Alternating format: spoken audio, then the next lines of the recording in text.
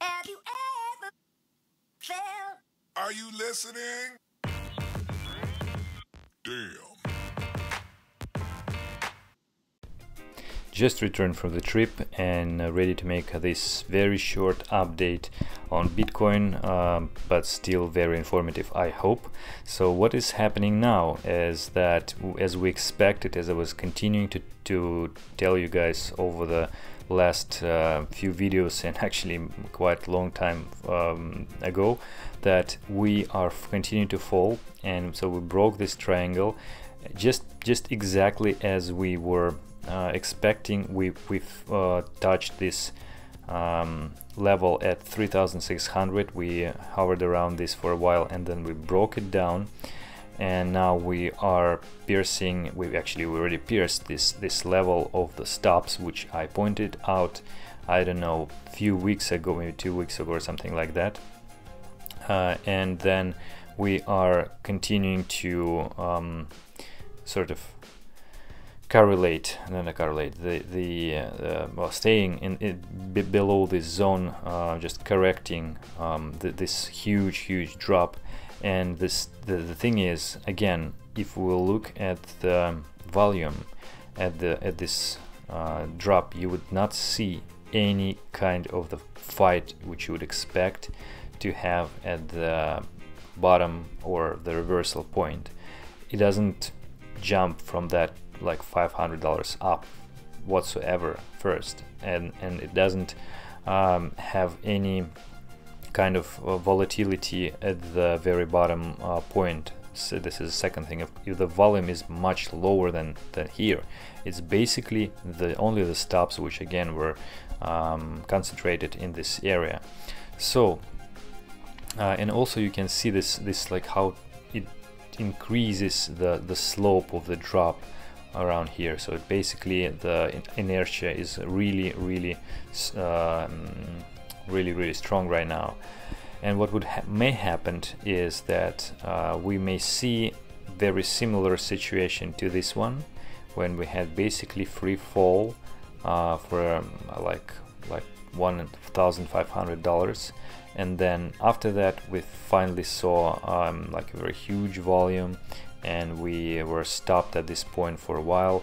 And although here we didn't go up from that, but if here at for example the area below $3,000, we will see the similar picture when we had this huge drop to this point, maybe even lower below that, and we will see the volume even higher than this one.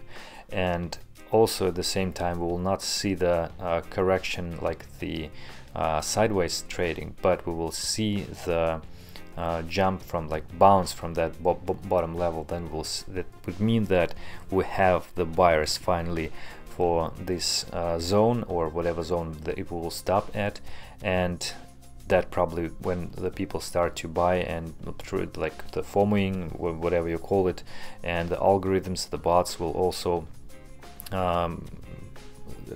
take some part in this process.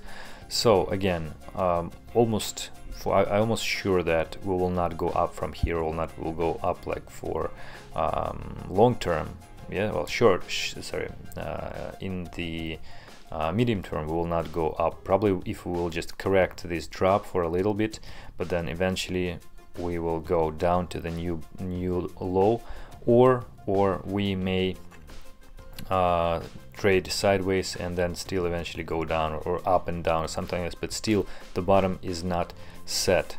This is my opinion, not financial advice. Please make your decision on your own.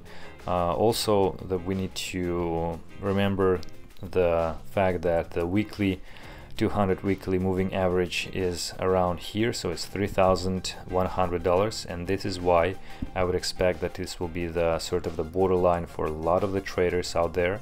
And when they will see that it's pinned down, then they start to accumulate, and probably it will be pierced a little bit. So I don't think that will bounce exactly from that level. I think that will bounce from the maybe $500 below that, which is like this area. So just let's look at the volume, let's look how it will react to those zones. So we'll see. Although actually the decrease of this volume is a very bad sign. I think that if the lower we go, the stronger the bulls should be, and we'll just see the complete capitulation. Finally, what I must say is that like comparing to February, when we had this V-shaped reversal of the price, we might see this again. But since there is no buyers right now, the same amount of buyers who are ready to buy and hodl, right, as it was in February, what would happen now is that the whales, or whatever they call them, manipulators who are driving, pushing the price down, they will make it to the level they want, and as soon as they will have the price which they were happy with, they will not make it like the jump from that point artificially. And what they will do is that they keep this price as long as low as long as they want, as they need, in order to first load their bags in these levels, and second make the have enough time to manage the deals on the OTC market, because this is the major source of their accumulation. And technically from that standpoint, we may stay here for, I don't know, a couple of weeks, and then that would be the bottom, and after that we may start to have a slow growth. And this is the second scenario which I see possible. So that is it for the technical thing, and the official excuse for this drop is this one. SEC again delays decision on VanEck Solid X Bitcoin ETF. And this is actually great thing, guys. Why it is great? Because they didn't do that. Well, first they didn't reject it for the first place, right? In the first place. And the second thing, they didn't do that.